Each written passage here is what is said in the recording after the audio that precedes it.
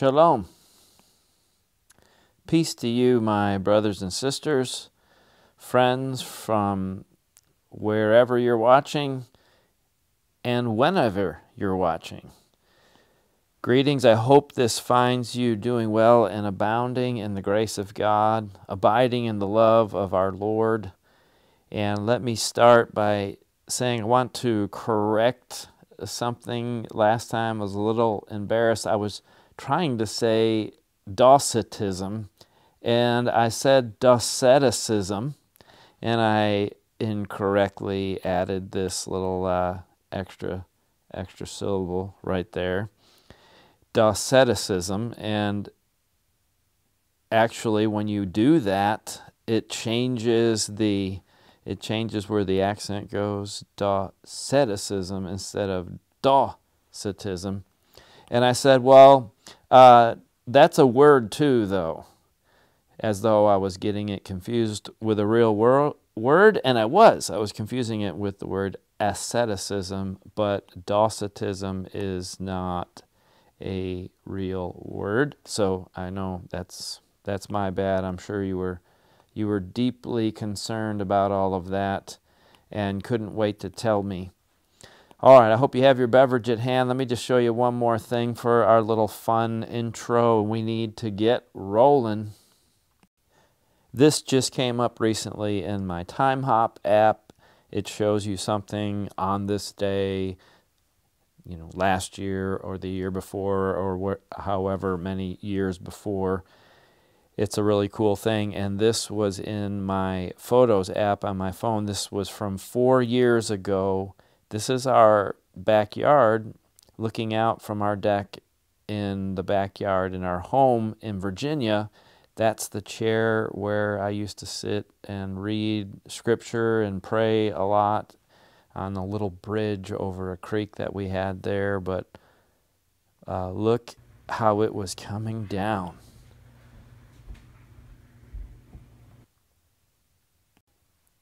And this was a look out our front door. We were at the end of a cul-de-sac here, and this is just outside of Richmond, Virginia. But here in the Houston area, I have to admit, it is kind of nice when you can just wear a t-shirt and jeans out on a day like today. We're having beautiful weather right now. Had a little bit of a cold spell, but it's going to get typically warm again here in the Gulf Coast, and so we'll enjoy that. Okay, so as we discuss these issues of historical context that we always need to do when we're examining a document in Scripture and looking at these basic questions of who, what, where, when, why, and all of that, we want to finish this up, and I need to include something that I left out last time. I just want to get it in here. This might drive my note takers crazy, but it should be in the notes in the file that I'm going to upload from last week and this week. I'll upload these files, and you'll have them there. But let me show you.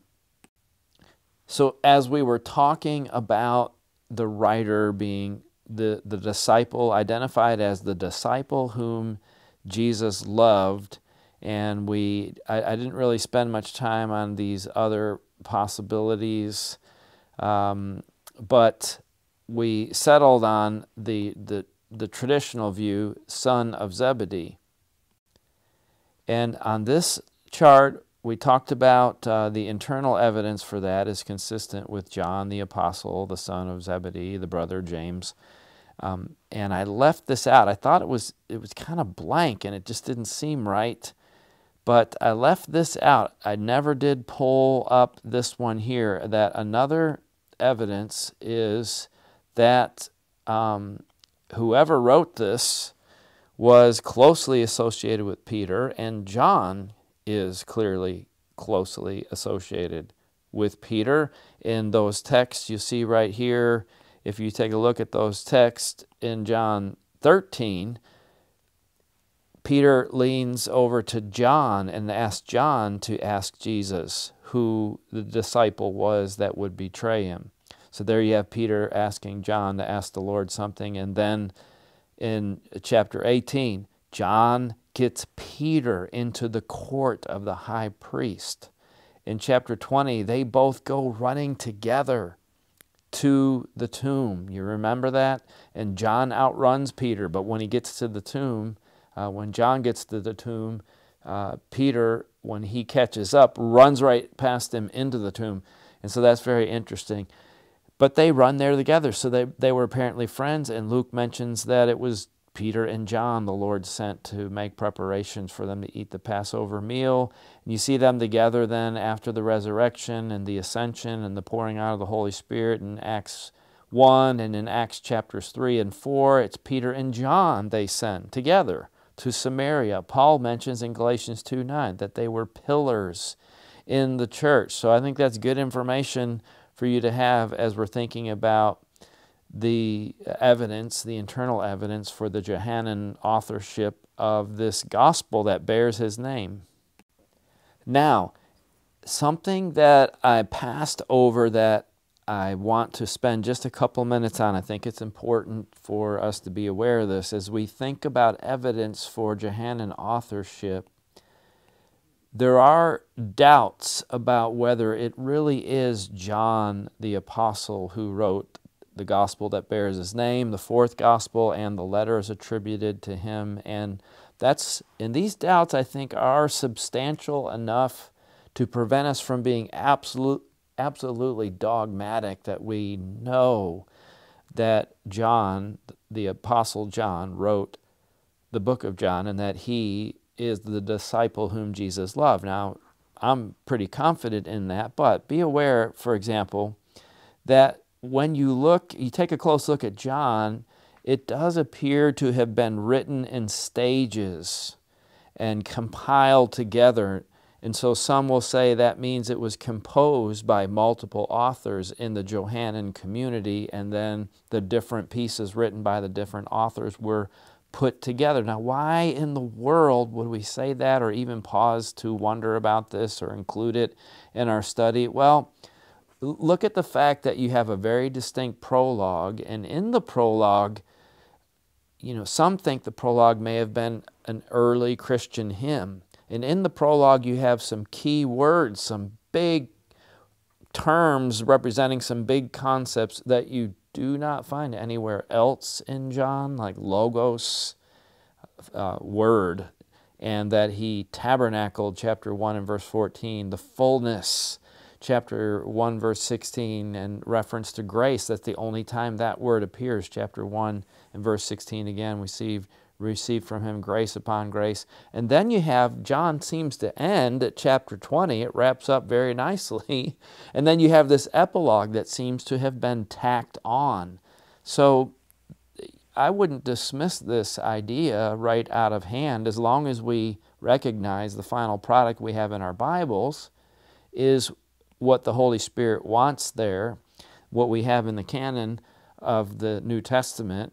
But it may help us to be aware of some of these things as we look at the book. For example, there are some awkward transitions in John that are hard to explain. And when I first read John as a new Christian, this really puzzled me. In chapter 14 and verse 31, Jesus is talking to the disciples in the upper room, where you have this farewell discourse, as it's commonly called. And what does he say to them there? After he finishes in chapter 14, verse 31, he says, "Rise and let us go from here." And then after he says that, he continues to talk for several more chapters. He says, "All right, let's go." And then he keeps talking as though they haven't moved at all, chapter 15, 16, and 17. And then when you get to chapter 18, they move on. And so it looks like someone added on there to what was an ending from what one person compiled. That's certainly possible. And then you have these "we" passages in the book. This is very interesting too. Because look at, for example, the most famous is probably in chapter 3 when Jesus is talking to Nicodemus. And I've got the text right here. And Jesus chastises him a bit in verse 10. Are you a teacher of Israel, and yet you do not understand these things? And then here's one of the several trulies in the book. That's something distinctive to John's gospel. He says, truly, truly, I say to you. Now Jesus is talking to Nicodemus here. And he says, we speak of what we know and bear witness to what we have seen. But you, and that you there is plural, actually. So, but yous guys, as we would say back in the Northeast and Western New York, but yous guys do not receive our, see, then we're back to this first person plural. So what are we to make of that? That Jesus is all of a sudden talking about, we and our. Well, is it possible that the reference here is to the Johannine community and the things that they were facing at that time? I think that's possible. So you have, so you have these awkward transitions, and somehow I got rid of, by accident, I got rid of the little bullet point here. Let me find it here. Let's see if I can find it. Well, about we, there it is. I apologize here. And I could redo this slide, but I don't think I'm going to do that. So, but the we passages, that's something to, and that doesn't mean little tiny passages, but look with me, for example, now at this, at the end of the book of John. Notice in chapter 21, when he talks about Jesus speaking to Peter about the way that he would be martyred, and then Peter says, well, what about John? What about him? What about, I'm assuming John, but what about this disciple whom Jesus loved? And Jesus says, well, in verse 23, if I want him to remain until I come, what is that to you? But then in verse 24, here we've got it again, right? This is the disciple who is bearing witness about these things and who has written about these things, and we know that his testimony is true. So you see it? And so we know this testimony is true. Now, I think this, that it could just be the editorial we, sort of like when a husband might say, hey, we're pregnant. And really that's not the editorial we so much as it is a kind of use of the first person plural known as the pluralis modestiae. And I just put that in there for you, Rose. See, we got our Latin in, but that's the authors. When it's a common practice, when you might say you add 4 to 5 and we get 9. Or something like that. I saw that example somewhere. Or you say, how are we feeling today? The nurse walks into the room, says to the patient in the hospital bed, how are we feeling today? Well, and so you can have that kind of editorial we. We're pregnant, by the way. We are pregnant. Our daughter, Jessica, is expecting our 5th grandson. Yes, we're very excited about that. Here he is, another little boy. Praise the Lord. Thank you, Lord. But anyway, think about that objection, that you have these we passages and the awkward transitions and all that, the things there that we were just talking about. And there is good reason to believe the Gospel of John arose in a specific a distinctive cultural environment, a distinct community that had specific concerns, had very specific concerns that the Johannine literature addresses. And I say not the Gospel of John, but the Johannine literature, because I'm including here 1st, 2nd, and 3rd John, the epistles, okay?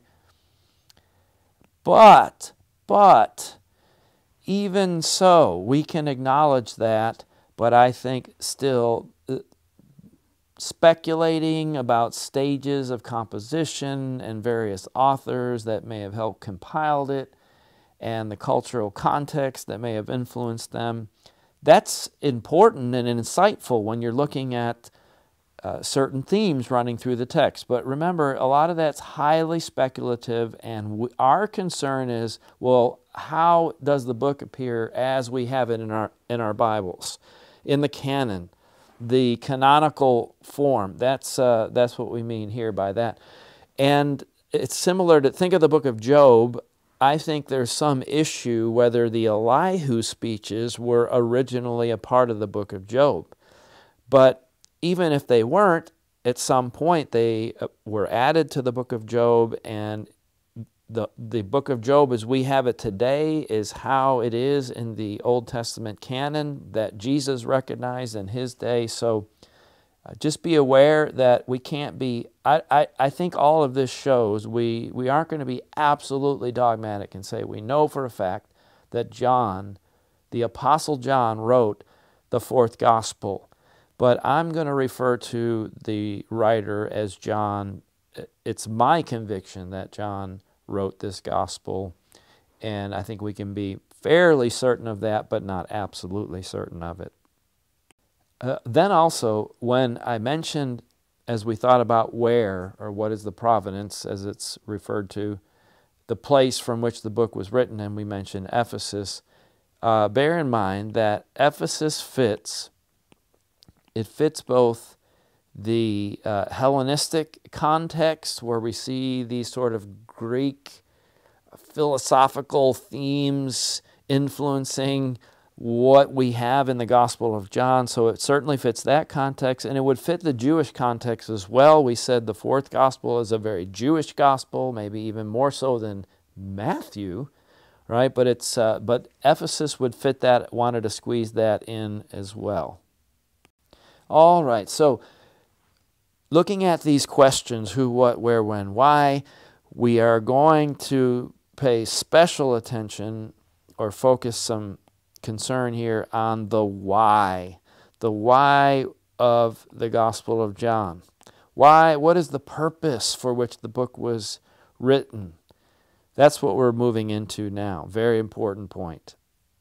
So to remind you where we are, because we've looked at a lot already, we addressed the importance of the Gospel of John and these questions of historical context, and we're looking now specifically, I know you could include this under the why in historical context, but we're looking at the purpose, and you notice really I've got it in the plural here, the purposes for which, because as we've seen with all the Gospels, there isn't necessarily one specific reason for which a particular part of Scripture has been composed. So there are multiple things to look at here. What are the purposes for which John wrote this Gospel? And as we look at this, we recognize, of course, that all of Scripture was written for all people in all times and places. But still, we want to keep in mind the particular occasion or the original purpose, the original situation being addressed in a given biblical document, because that's going to unlock, that's going to be a hermeneutical key for really understanding what we're reading. And so this is important to keep in mind, that when you read John, he is addressing issues, these concerns and issues that the Johannine community was dealing with, okay? What were they? Well, opposition from the Jewish community. And you have over and over in John's Gospel, I think I've mentioned this already, but you have over and over, John will refer to the Jews, which is strange because Jesus was a Jew and his disciples were Jews. So how can you talk about the people who were opposing him as the Jews when they were all Jews? All the lead characters in it, including Jesus himself. Well, he's apparently writing at a time when the Christians were now distinct, the believers are distinct from the Jewish community, and so the writer's thinking of them as distinct and referring to them as the Jews. Really, in John's Gospel, that's a reference mainly to the Jewish leaders, or to those who were not friendly to Jesus, those who were opposing him. And when you read John's Gospel, one of the unique things about it is, unlike the synoptics where you have aphorisms and parables and things like that, in John, Jesus is engaging in lengthy debates, and he's doing that with the Pharisees, the Jews. And so you see that in chapter 5, and look, you have these long discussions. You have this debate with the Jewish leaders that ends with them wanting to kill him for blasphemy. In chapter 6, with those who came to him after he fed the multitude with the loaves and fishes, and his speech to them is so objectionable that many stop following Jesus at that point. And you have the same sort of thing coming up at the feast in chapter 7 when Jesus is in Jerusalem, and you see the discussion that ensues at chapter 8, though, especially. Wow. Chapter 8 is a heated exchange. Jesus tells them, "You're of your father, the devil." And they're so enraged at the end of that. And at the end of that debate, they pick up stones to kill him.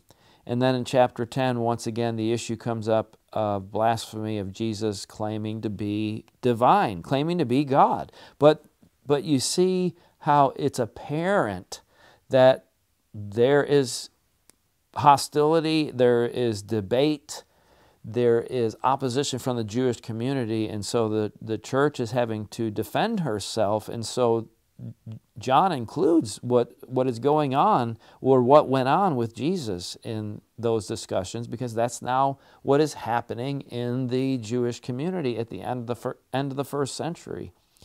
Notice the frequent, or rather the several references to being put out of the synagogue, something like what might be referred to in some religious context as excommunication, as in Roman Catholicism. But this idea of being put out of the synagogue, very serious. That's where that you were basically being expelled from your community. And the life of the community was all centered around the synagogue. And this is a punishment that comes up really later in the time of this community in the late first century from which John is writing. So there you see it. It seems anachronistic almost when you see it in John's Gospel. And then too, keep in mind that because of this, John's Gospel sadly has often been abused to support vicious anti-Semitism. Just it's terrible to think of that, but Jesus telling the Jews in chapter 8:44, "You're of your father the devil," and where they say to Caesar, they say to Pilate, "We have no king but Caesar." And these kinds of things, I know in Matthew, it's in Matthew where you find the Jews saying to Pilate, "His blood be on us and on our children," and that was used to justify vicious and violent persecution of the Jews that is absolutely sinful and contrary to the ethic of Christ and the teaching of Christ. But bear in mind that John's Gospel, because of what you see with Jesus and the things he's saying to the Jews, that it has been used to support anti-Semitism because there is so much hostility against Jesus from the Jews and so much rebuke of the Jews by Jesus. And let me just include this reference here from Powell, who says, and maybe I can just put it on the screen if I clear everything out. I could do that, I suppose, here. Let's try that. I hadn't intended to do this, so bear with me when I Okay, let me include this great citation from Powell, who says, and I have it over here in the margin. I was just going to read it, but that'd be kind of boring for you. You can look at it here with me. He says, where I've circled it in green, that John's gospel, starting right here, John's gospel attempts both to appropriate the traditions of Israel from the emerging sect and to reorient the movement away from the Hebraic world of its past toward the Hellenistic world that represents its future. All right, I'll let you think about that, but I agree with that, and I think it's a great assessment. But then talking about these concerns of the Johannine community, remember that's what we're referring to here. Not only were there concerns about from the Jewish opposition, but also you can see clearly John is writing to counter the threat of Greek philosophy, of false Greek philosophy that was influencing the church at that time.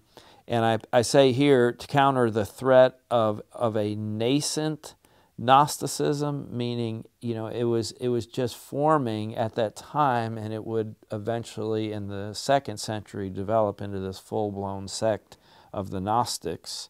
But you see the beginnings of it even during the end of the apostolic era. So John clearly writes to counter nascent Gnosticism and its heresy about the nature of Christ. And so that's why in the prologue he affirms that Jesus came in the flesh and we beheld him. He was God in the flesh. And in chapter 20, after the resurrection, clearly Jesus has a fleshly body, the same fleshly body that went into the tomb because there was a denial that Jesus, the Messiah, was actually in a material body. That was a part of the Docetism that I mentioned earlier. And you get clues from that even in John's letters. You see in 1 John, John talks about we saw him and our eyes beheld him, our hands handled him. You see, because there were people who thought his body was just an illusion. And in chapter 4 of 1 John, he even insists that those who deny that Jesus came in the flesh are antichrist, and you're not of God if you don't affirm that. You see that again in chapter 5 and in 2 John 7. Who is a deceiver and a liar, but the one who does not acknowledge that Jesus came in the flesh. This is the kind of thing that you're finding in John's letters. But also because the Gnostics, that's from the Greek word, the term itself is from the Greek word gnosis, for knowledge, and because they claim to have a special knowledge, this esoteric idea of these elites, that they had insight into spiritual realities. They were the ones who knew the real truth that was necessary to be free, and that's why John, I believe that's why you see so many references in John's gospel and carrying right over into the letters. Remember, the same themes that you see in the Gospel of John, you'll find them repeated again and emphasized. Several of them are emphasized over and over in the epistles of John. But he's over and over, you have John affirming that we know. You see reference to knowing and to knowledge. And I've listed a lot of verses there that we don't have time to look at individually. But especially in chapter 8, verse 32, if you abide in my word, you know the truth, and the truth will make you free. And there's so many in the letters of John. But in 1 John 2, 20 and 21, he says, I'm not writing you because you don't know the truth, because you do know the truth, and you've got an anointing from the Holy Spirit. You know all things, because they were being intimidated, apparently, into thinking they didn't know what they needed to know in order to be saved. And John wants to reassure them over and over and over. You notice I've got highlighted here as well 2 John 1, and this is where John just comes out right here is what I'm referring to.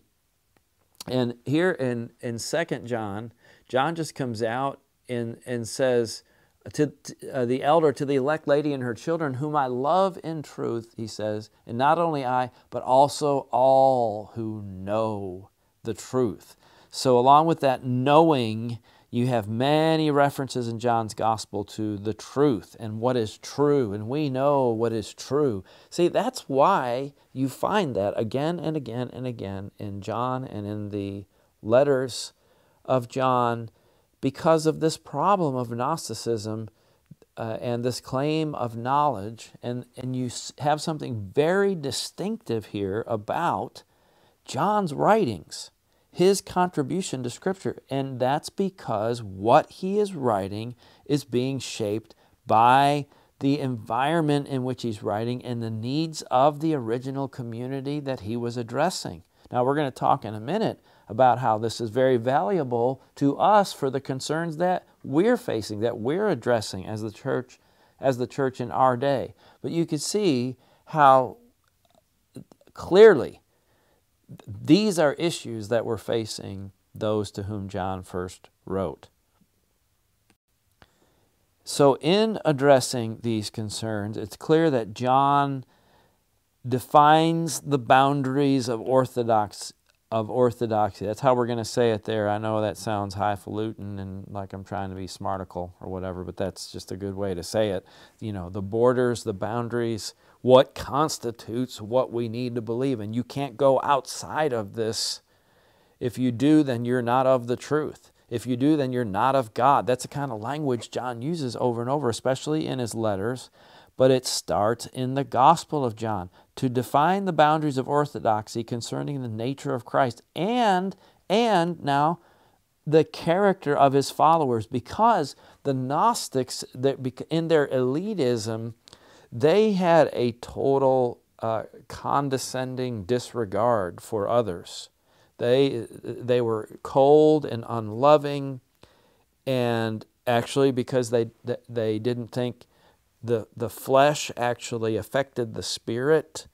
They had this kind of dualistic idea that the material environment, you had the material environment and the spiritual environment, and what you did in the body didn't really affect the soul, the spirit. That's my understanding of an element of Gnostic heresy. And so they thought they could just sin and walk in sin, walk in the lust of the flesh, and it wouldn't really affect their spirit because they had this superior knowledge and all of that. And so John, you see how John talks again and again about they had this cold condescension and elitist attitude. And he says, you know, those who are of God love those who are born of God and love one another. So he latches on to what Jesus said about love. Remember, John's the apostle of love because he's the one who tells us the most. We'll get to this later when we look at the themes of John, but we're already seeing it here. We know, of course, there's a lot of overlap as you discuss these categories,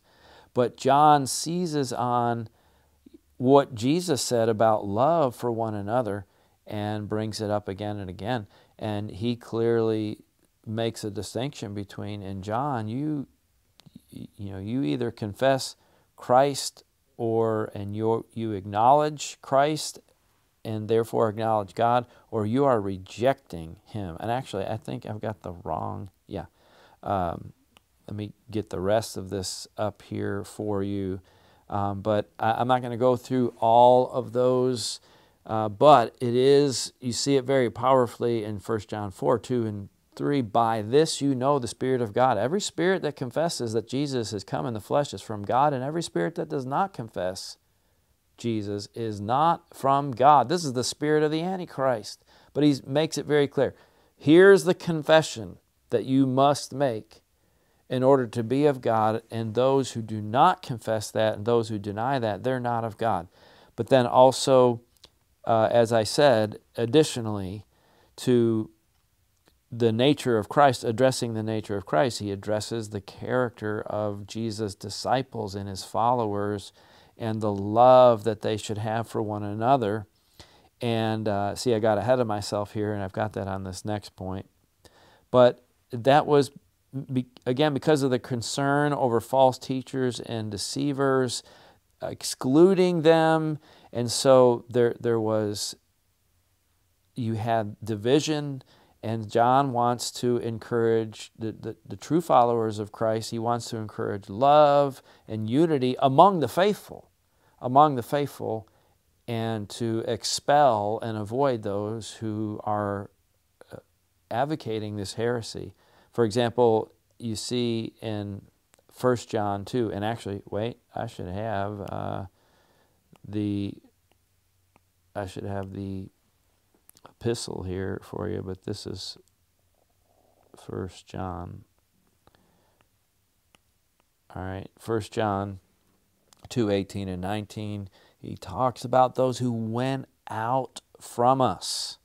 They went out from us. In 2 John, he talks about how we cannot, in 2 John 7 through 10, cannot bid God speed. Some translations say we can't give a greeting to or help along those who are not confessing the doctrine of Christ, who are not abiding in the doctrine of Christ. In 3 John, he's addressing Diotrephes and how Diotrephes was throwing some people out of the church. So you've got John saying there's some people you need to throw out of the church and avoid if they're not being faithful to the true doctrine about Christ. And then he's addressing those among the heretics who were being so divisive. So there's a right kind of division and a wrong kind of division, in other words. But through it all, he stresses love for one another, that he takes what you have Jesus saying in the Gospel of John, that this is the defining feature in John, as John tells us about Jesus. The defining feature of Jesus' followers is that they love one another, right? John 13, 34, and 35, by this, all men shall know you're my disciples, if you love one another. And he talks about that being a new commandment, and then that carries over. That exact theme then carries over into the letters. Just be aware of that, and there are a lot of passages I didn't even list there. But again, that goes back to what the concerns were facing the Johannine community, to which this gospel, to whom, I should say, that this gospel was originally addressed. And of course, all of that is beneficial to us. But more broadly, John is writing to provide evidence, and that evidence comes in the form of the signs. John refers to Jesus' miracles as signs. He doesn't use the word miracle in his gospel. They're always called signs. They're pointing you to something. Over and over he mentions this testimony that he's giving, as though he is lining up these witnesses, and he himself is one of them, and giving you, he's an eyewitness, and he's giving his testimony so that he's presenting his case. This is what the Gospel of John does. It prevents the case to lead us to the conclusion that Jesus is the Christ, he's going to say, the Son of God, and that believing in him, you can have eternal life in his name. Why should I believe that Jesus is the Christ? John is telling you why you should believe. He's giving you the evidence here. We're going to come back to that. It's an extremely important point. I love that he says that here, and he makes it explicit. This is unique to John, where when you talk about the purpose for which a given book of the Bible is written, and we may speculate, as we've been doing here, and we think about it carefully, and then we offer some possible reasons that this writer told us what he did. John comes right out, though, and tells us explicitly. Notice in chapter 19 and verse 35, and we can be certain about the reasons for which John wrote, absolutely, because he tells us. What does he say? Chapter 19 and verse 34, after the soldier pierced Jesus' side with a spear, and at once there came out blood and water, what does John then say? He who saw it has borne witness, and his testimony is true. Look at all of these key concepts in his book, this idea of testimony. Remember I said, look for this idea of truth and what is true and knowing. And he says, and he knows that he is telling you. See, he's referring to himself in the third person. Again, just an editorial tool, a rhetorical device. He says, and he knows that he is telling the truth. Why? Why? That you also may believe. See, John just comes right out. I love it, because he's the only gospel where he just comes right out and says, hey, I'm writing this because I want you to believe so that you'll have life in his name. And then in chapter 21, let's look at that here. Let me pull this off. Then in chapter 21, he says, after the discussion that Jesus had with Peter, and then he says, this is the disciple who is bearing witness about these things. Notice that there's a lot of repetition in John of themes. Bearing witness about these things, and who has written these things, and there's that we. And we know that his testimony is true. So he keeps telling you, I'm a witness to these things, and I'm writing them because I want you to know that it's true. It's really true, so that you can believe it. Before we look at that other text, chapter 20, that key text, this idea that, he's telling you at a couple of points, hey, and I saw this, I was there. He's referring to himself in the writing. It reminds me, and it's been likened to, actually, the famous Norman Rockwell painting from the Four Freedoms in The Freedom of Want, this iconic image of the family gathered around the table, the Thanksgiving table, and the wife is about to put the turkey on the table, and everyone is so animated in it. But what do you see down here, right down here in the corner? You see there's someone looking out at, almost kind of winking to the person viewing the scene, like, hey, sort of like, almost like a photo bomb. We think of a photo bomb today, right? I think that's very interesting. And you see that imitated over and over when people try, let me leave it here, people try to reproduce this. I think it's really fun to notice. For example, Tony Bennett did it with his band, the Count Basie Big Band, in his Christmas album. But notice down there in the bottom right corner, now everyone's looking at the camera there, so they're not trying to produce it exactly. But look at these other, really quickly, these others that I found that I think were very interesting. You have a Disney version, but again, down in the bottom corner, so one of the characters is looking out at the camera. Same with the Peanuts. Snoopy is the one down in the front right corner, looking out at the viewer.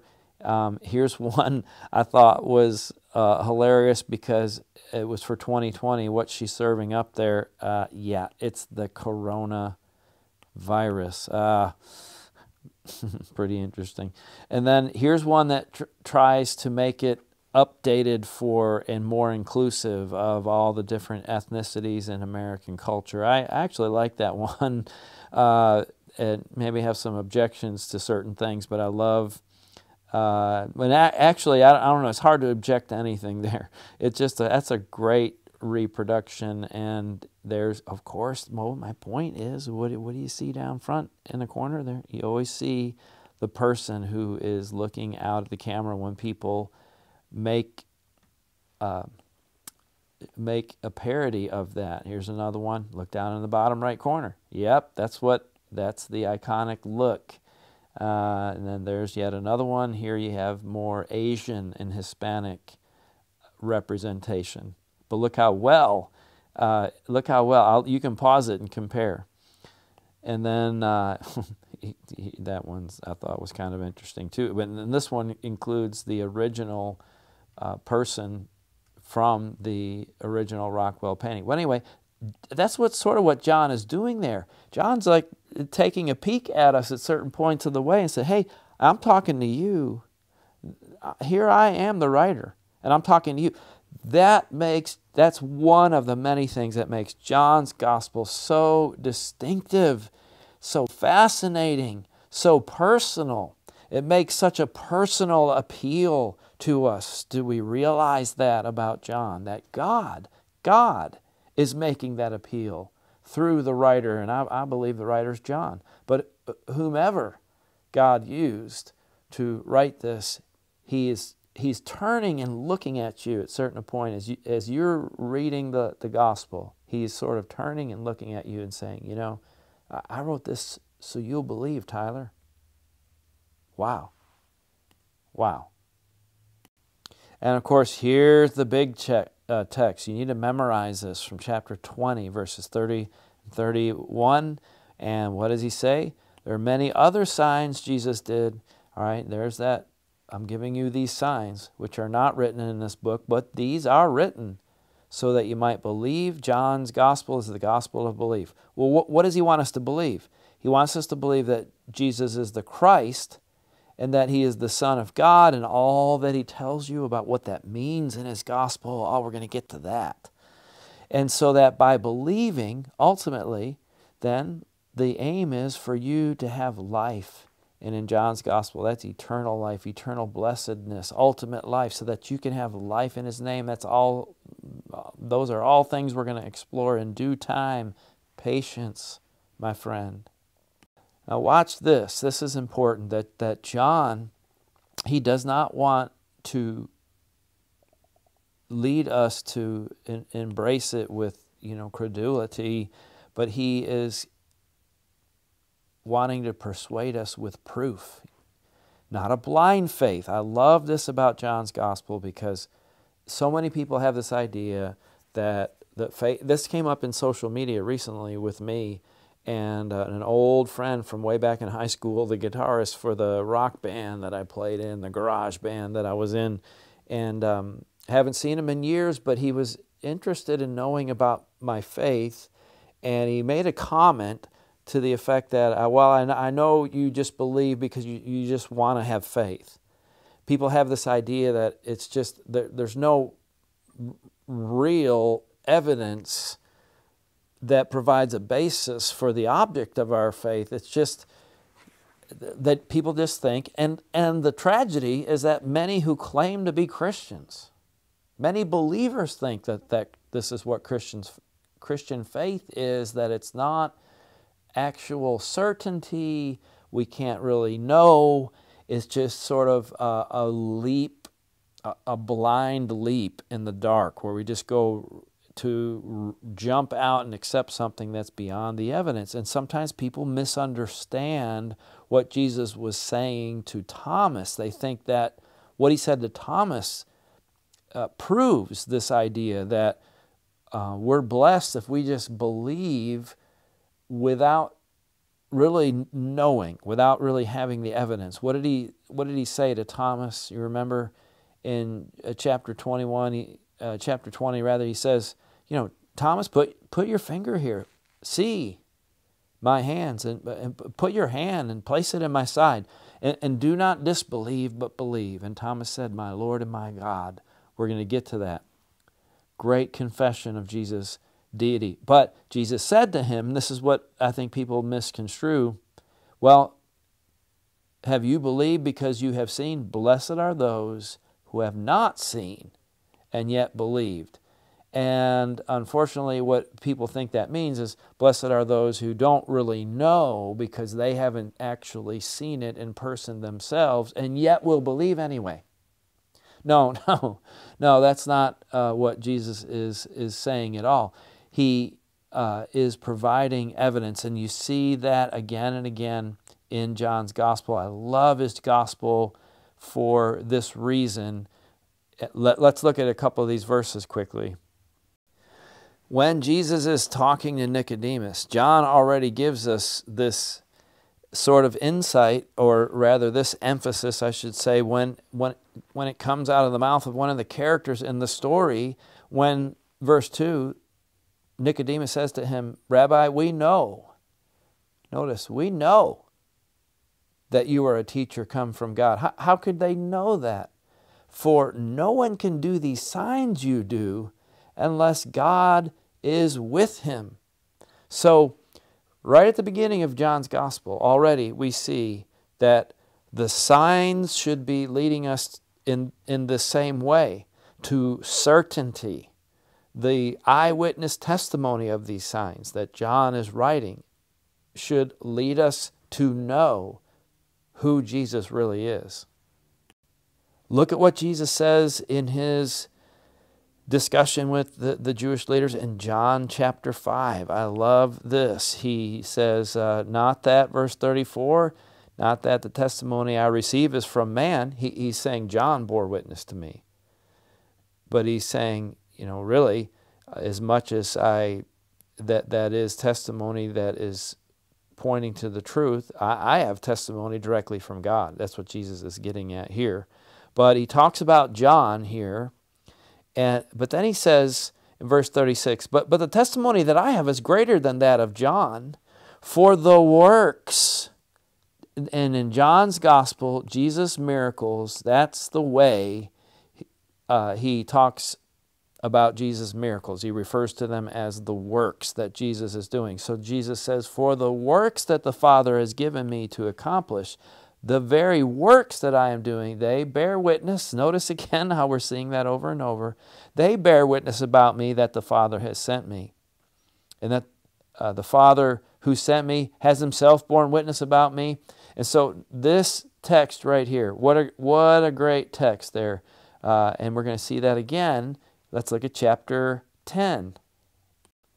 In chapter 10, in this discussion with the Jews, as John frames it, and they thought Jesus was guilty of blaspheming because he said, I'm the Son of God. Well, if in the absence of evidence to prove that, it would be blasphemous if it weren't true, but he's giving evidence to prove it. But I love what Jesus says here. It's so counter to the appeals that people make today to blind faith, that you just believe just because. No, Jesus says, notice, if I am not doing the works, and there's that term again, right? He's talking about the miracles. If I'm not doing the works of my Father, then don't believe. If there's not sufficient evidence, if I'm not providing the proof, then Jesus said, you shouldn't believe in me. Then don't believe.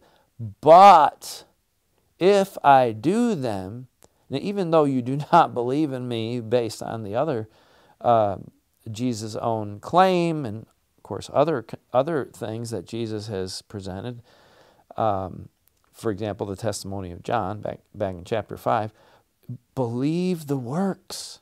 Believe the works. Even if you don't believe me, believe the works. Why? Here it is. Wow. That you may know and understand that the Father is in me and I am in the Father. See? The works provide the evidence so that you can know who I really am. And basically he says in chapter 7 that if anyone really wills to do the Father's will, he'll know. He'll know. So this theme comes up over and over again in John.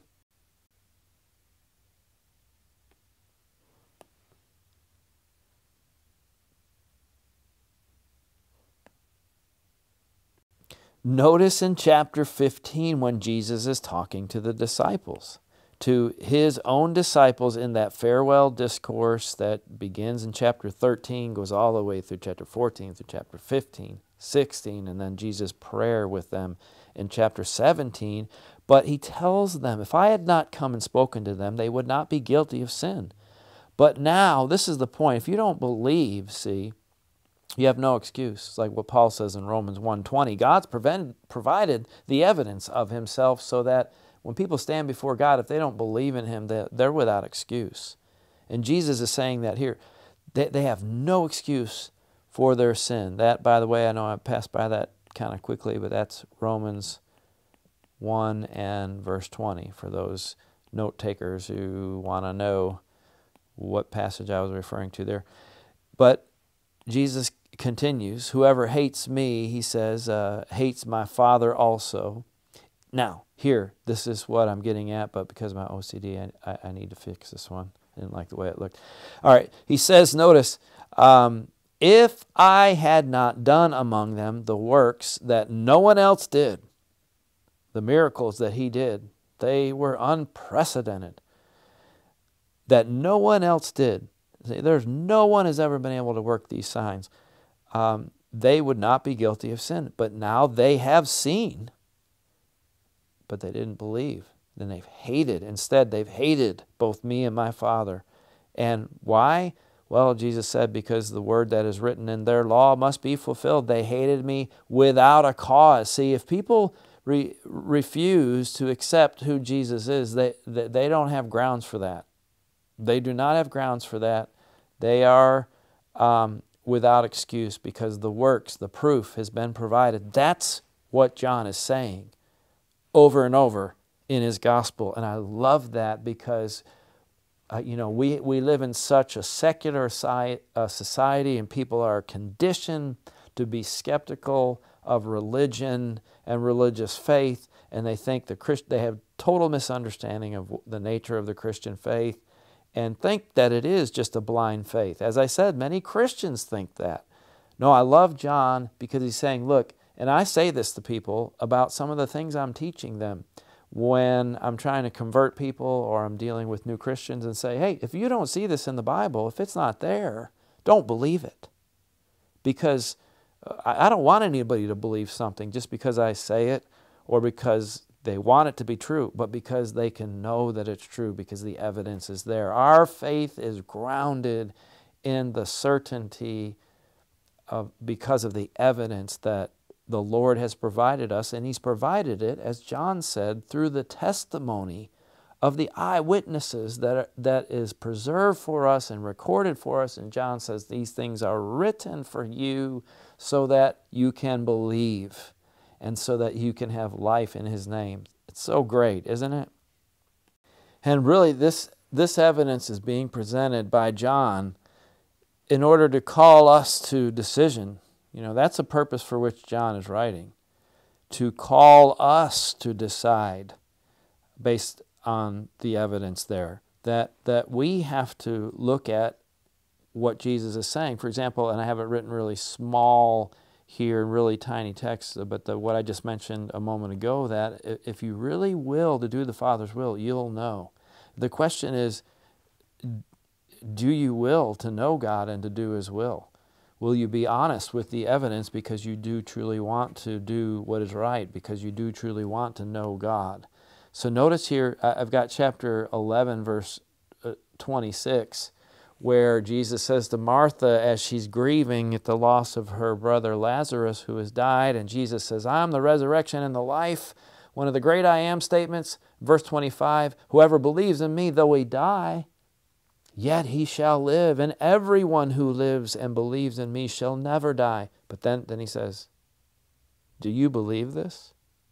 And I think you can see that in what John is saying to us as the readers.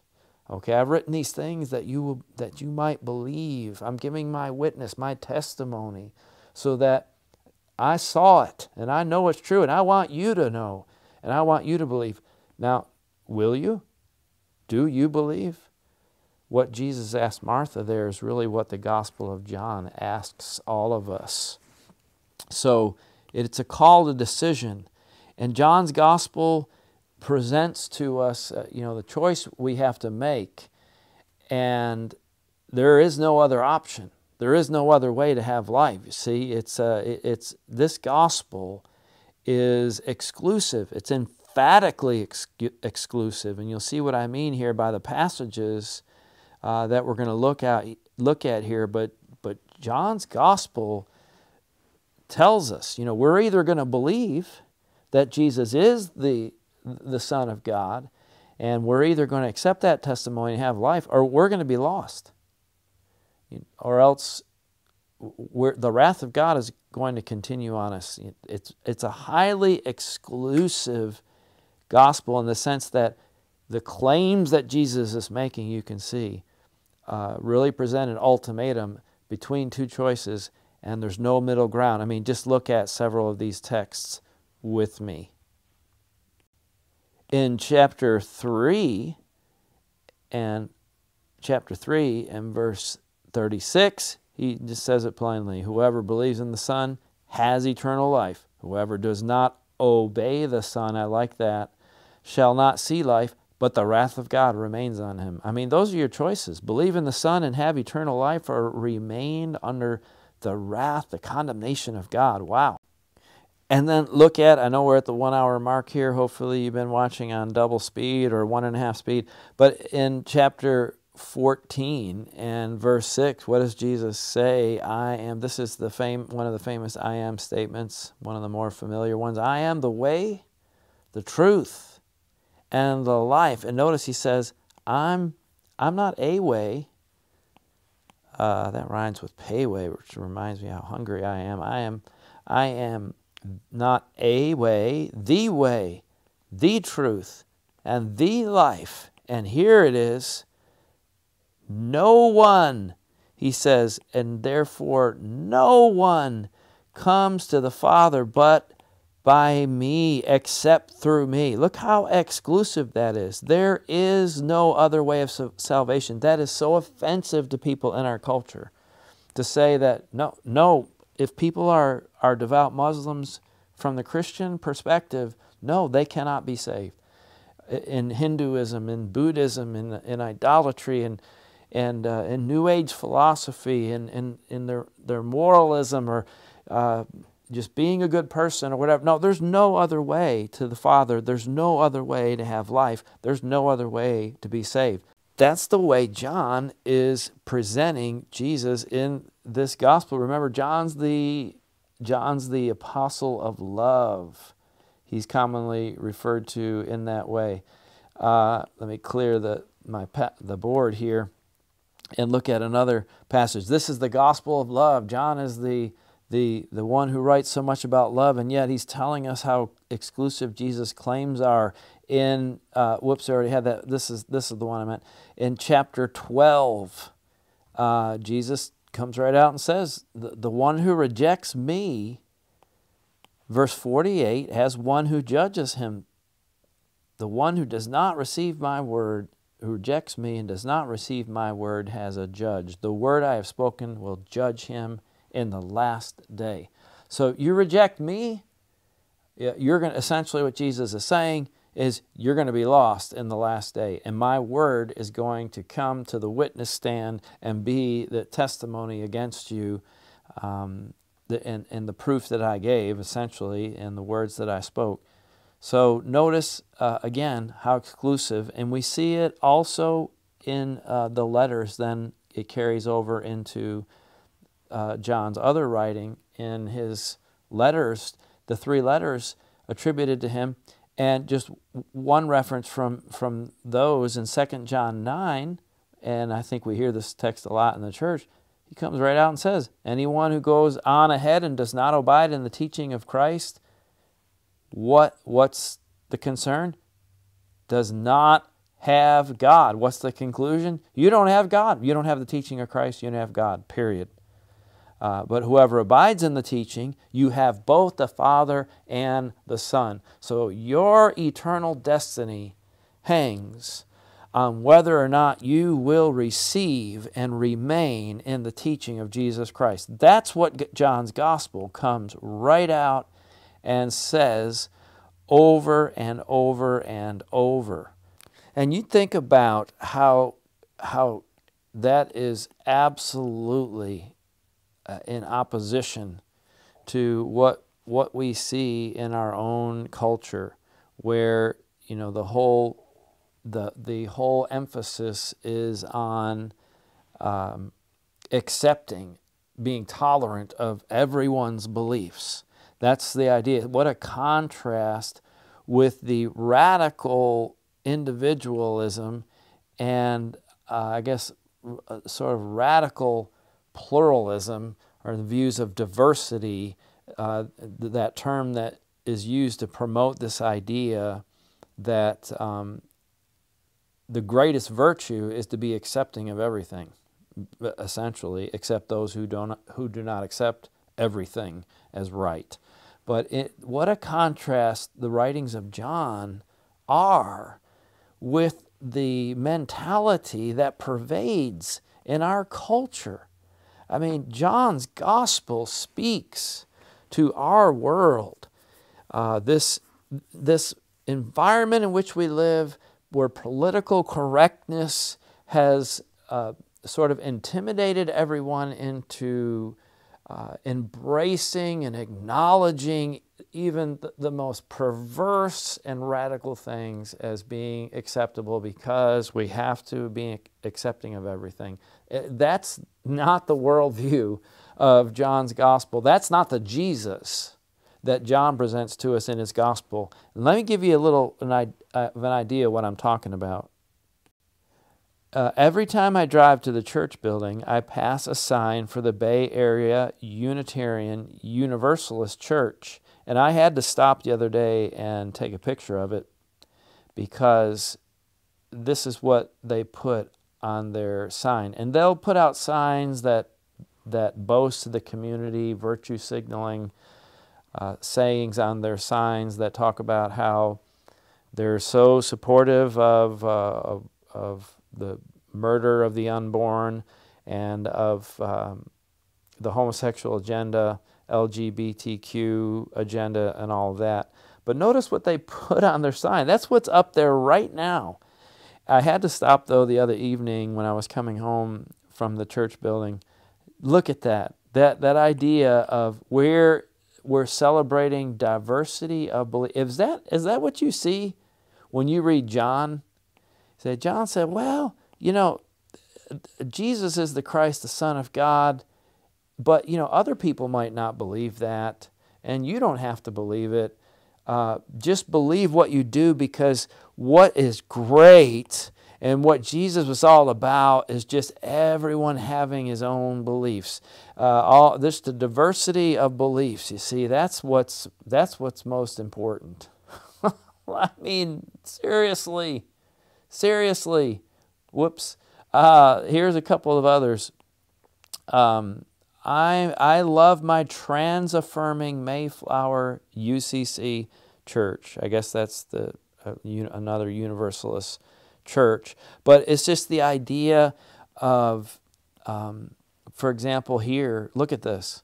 This float in a gay pride parade. And again, let me put in my disclaimer that we always try to include that when we say homosexual behavior is sinful according to God's Word, of course, as John presents in his gospel, for God so loved the world. God loves everyone, and we love everyone, but that does not mean we approve of all behavior. So we would love, of course, homosexual individuals as much as we'd love anyone, but according to the Word of God, homosexual behavior is perverse and it's sinful in His sight and will keep us from heaven, 1 Corinthians 6, verses 9 through 11.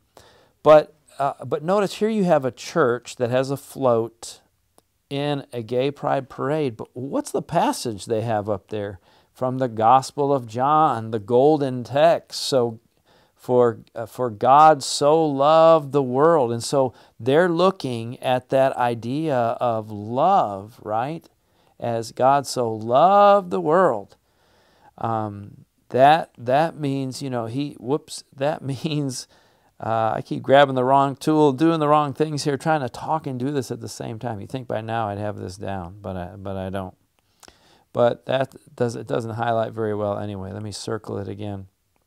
But this idea of love, love, that means God accepts, and we need to celebrate and embrace all behavior, including behavior the Bible comes right out and says is perverse and an abomination, in fact, in the sight of God. So when I say John's Gospel speaks to our culture and it is so relevant in our day, it's because, you know, people are abusing this idea of love as it being accepting of all behaviors and of all beliefs. And yet you look at John's Gospel, and that's not the Jesus we find there. Jesus says, you don't accept my word. You reject me. You reject my sayings. you're going to be judged in the last day. You don't believe on the Son, you don't have life. The wrath of God abides on you. That's the kind of thing that we find in the Johannine writing over and over again. But finally, and bear in mind that yes, John is writing to convince unbelievers to believe so that they'll have life. But there is no mistake that John is also writing, he's very much writing for those who already believe, or to put it as Powell does in his introduction to the gospel, he makes this great statement that John is clearly devoted to confirming the faith of those who already believe, not just to convince unbelievers to believe, but writing to those who already believe, guiding them in understanding the implications of their faith. And that has to do with the things we've already discussed when we were looking at the Sitz in Leben. You remember the context, the issues that were facing the Johannine community, what we were just talking about and talked about in the previous class, the Jewish hostility, the false philosophy from the Hellenist culture, Docetism and Gnosticism and all of that. He's writing to show the implications of their belief and set them in stark contrast to the errors that they were facing and warning. He's writing to warn them against being deceived. He says that explicitly in 1 John 2. I'm writing these things, I believe it's verse 23. Because of those who would lead you astray, the American Standard says, or those who would deceive you, I believe one translation says. But then he's writing then to warn them against being deceived, against being led astray. And so he's setting the boundaries of what constitutes acceptable belief. And he's encouraging them to trust in God and giving them assurance of victory in the face of the hostility, the hatred and hostility they are facing. And there's some beautiful passages along those lines, but Jesus does come right out and say in chapter 15 to them in verses 18 through 21, they hate me, they're going to hate you. But he's writing chapter 16 and verse 1, he's saying to the disciples, those who already believe in the upper room, I'm saying these things to you so that you won't fall away. I mean, I'm saying these things to you so that you won't be led astray, so that you won't give up. He's trying to encourage them. I've said these things to you, chapter 16 and verse 1, to keep you from falling away. And that can be considered, I think that statement captures what one of the reasons for the entire gospel, to keep us in Christ so that we abide in Him, as he says in chapter 15, that we have to abide in Him. You know, and he comes right out in his prayer to the Father in chapter 17 and verse 11, and he says, Holy Father, keep them, keep them. So it's written to encourage Christians to maintain orthodoxy, to hold fast to the truth, and not to fall away in the face of that hostility and hatred. And so, as always, a lot more could be said on that. I know I say so much about this stuff that you'd think, what could possibly be left? But that's just some of what we could say about what I think are the principal purposes for which John wrote. And because it will only take a couple minutes, I just want to tack on here, having looked at the purposes for which John wrote, the central theme. Instead of saying, you know, what is the theme, let's say what would be the central theme of John's gospel, and we'll be looking at more themes and when we address themes in theology. But the main theme, I think, could be worded this way, and this is very similar to the way Strauss words it, but I like the way he captures it. But that Jesus is the divine Son, very important, who reveals the Father and who gives eternal life. That's a frequent term and an important emphasis in John's gospel. He gives eternal life to all who believe in Him. John's gospel, remember we said, is the gospel of belief. And we'll see what he means by eternal life in this letter. But all of this, these are all key thoughts that are central to the fourth gospel. And before we close, let me mention what I think are the key verses of John's Gospel. And of many that we could give here, certainly we'd have to include the prologue, chapter 1, verses 1 through 18. But let's narrow it down to chapter 1, verse 1, which declares that Jesus is God, and verse 14 that He became flesh and dwelt among us. Verse 18, He's declared God, He's interpreted God, He's revealed God to us. If we're only going to give one verse, of course, it would have to be, wouldn't it, John 3:16. I mean, if anyone knows just one verse in the Bible, it's John 3:16, the golden text of Scripture as it is referred to, and we see it all the time. People hold it up on signs. It's of course, a much beloved and well-known passage for good reason. Now, I would include verse 36 with it. For God so loved the world, verse 36, He gave His only begotten Son that whoever believes in Him should not perish but have eternal life. But then in verse 36, John says, whoever believes on the Son has that eternal life. But, he adds, those who do not obey the Son shall not see life. See, a lot of people, they love John 3:16 because it talks about having life in His name. But then a few verses later, I think it's John who's saying this, at the end of the chapter, a few verses later, he says, and if you don't believe, if you don't obey, you're not going to see life. You're going to remain under the wrath of God. And then the text where John himself declares why he's writing, I'm writing these signs so that you'll believe that Jesus is the Christ, and that believing you'll have life in His name. He comes right out in that verse. As we said, unique to John, where he just will come right out and tell you, this is why I'm writing. Because I want to give you the evidence that you'll believe that Jesus is the Christ, and so that believing you'll have life in His name. Isn't that great that God just speaks directly to us and appeals directly to us like that through John in his gospel and in his letters. Okay, so we're done, and next time it will be very interesting to look at the distinctiveness of the Gospel of John. I know I said that's coming up, but I had to make sure we included these concerns that we addressed today. So this sets a record then, 1 hour and 17 minutes. It's my understanding there are still some who don't know how to change the settings so they can watch the class. You can get through this class in half the time. I guarantee you that you can understand just about everything I say on double speed, or certainly if you put it on 1.5 speed. So what I think I'm going to do is make a separate video, or provide a link at least to a separate video. If you look in the description box down below, I'll try to include that, to show you how to adjust the playback speed when you're watching a YouTube video on whatever device you have. It's a little bit different depending on what platform and what device you're using to watch the YouTube video. So it's just a great tool, and it allows you to get through more teaching in less time, and I think that's a good thing. And so hopefully you got through this. You didn't take a whole hour and 18 minutes to get through this, or maybe you broke it up into a couple different study sessions. But either way, forgive my verbosity, my OCD, to try to include everything in here that I feel I need to get in. I know that's a problem, and I'm working on that. Thank you for your patience. And grace and peace to you. May the Lord bless and keep you. Look forward to being with you again.